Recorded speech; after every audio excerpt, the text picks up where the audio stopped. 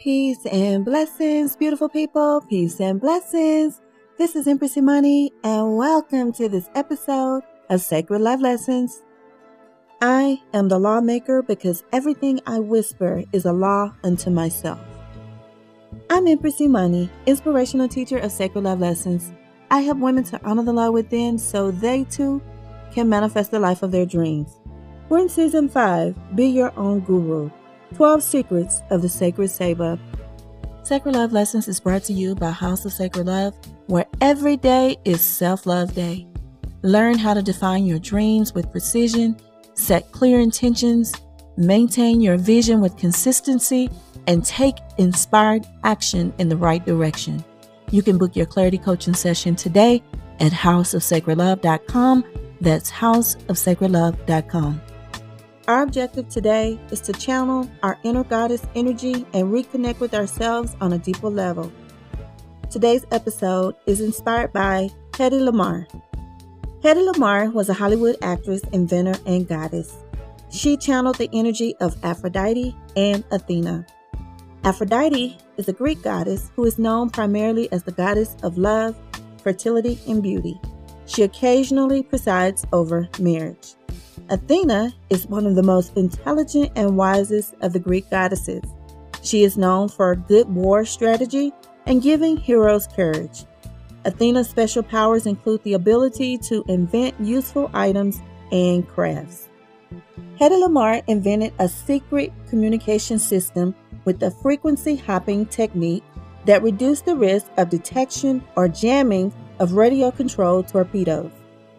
Multiple radio frequencies were used to broadcast a radio signal, switching frequencies at split-second intervals in a seemingly random manner that would sound like mere noise to anyone listening. Lamarr's patent is the basis of several technologies we use today, such as Wi-Fi, GPS, Bluetooth, and other military defense systems. Hedy's technology is used in cellular networks. Cell phones use frequency hopping to enable multiple devices to share the same frequency band without interference. Hedy's technology is used in wireless networks. Wi-Fi routers and Bluetooth devices employ frequency hopping to transmit data securely and reliably. Hedy's technology is used in GPS. The Global Positioning System relies on spread spectrum technology to transmit signals from satellites to receivers. Hedy's technology is used in military communications. Secure military communication systems often use frequency hopping to disarm interception and jamming attempts. Remember, we have the power to change our frequency at any given time. The sum total of our thoughts, feelings, attitudes, and perspectives determine our energetic state. Spiritual frequency hopping is the practice of harnessing our inner goddess energy and moving from one energetic state to another at will. It also entails simultaneously transmitting the same energy signal on multiple frequencies. Some examples of spiritual frequency hopping are where you see babies. Babies are good examples of spiritual frequency hopping. Have you ever seen babies experience an array of emotions? They can be angry and happy within seconds, crying and immediately laughing. Children can fight for one moment and then love and play together for the next. Consider this. You discipline a child, and within moments, the child's emotional state shifts from sadness to expressing love. This example vividly illustrates the concept of intentional energy shifting, a key aspect of spiritual frequency hopping. As we mature, it may take longer to shift energetic states, but rest assured, it is always possible. As long as you hold the vision, your spiritual journey will continue to evolve and grow with you. So how do we designate our frequencies and vibrate the goddess energy we seek to activate? First, let's cover the spiritual part of the equation. All of the energy mentioned this season is already inside of us. The power is already ours. However, we must know the power we hold. So this takes us to number 1, know thyself. We must know who we are. We must continue to ask ourselves, who am I? Who am I? I know I keep repeating this step, but knowing who we are is a foundational step. We must complete this process to have long-term stability and success. Time to say we can only access 3% of our DNA, and the remaining 97% is junk DNA. I don't see it that way. I believe that the other 97% of non-coding DNA contains light codes and superpowers. For example, Angela Covello saved her teenage son Tony in 1982. Tony was working on their car, a Chevy Impala, when the jack slipped and the car fell on him, pinning him underneath. In a surge of adrenaline, Angela managed to lift the car high enough for Tony to be free. In 2018, Mamoudou Gassama from Mali saw a child hanging from a balcony while walking down the street. Mamoudou scaled 4 stories of the outside of the building and saved the child. They call him Spider-Man in France. On 9/11/2001, a man wearing a red bandana carried a badly burned woman down 17 floors of stairs after the World Trade Twin Towers were struck by planes. He directed 17 other survivors down the only working stairway before heading back up to save more lives. He found yet another group of survivors that he led to safety, all while putting out fires and administering first aid. As the man and survivors reached the street level, the man wearing a red bandana joined the New York Fire Department and headed back into the building just before the South Tower collapsed.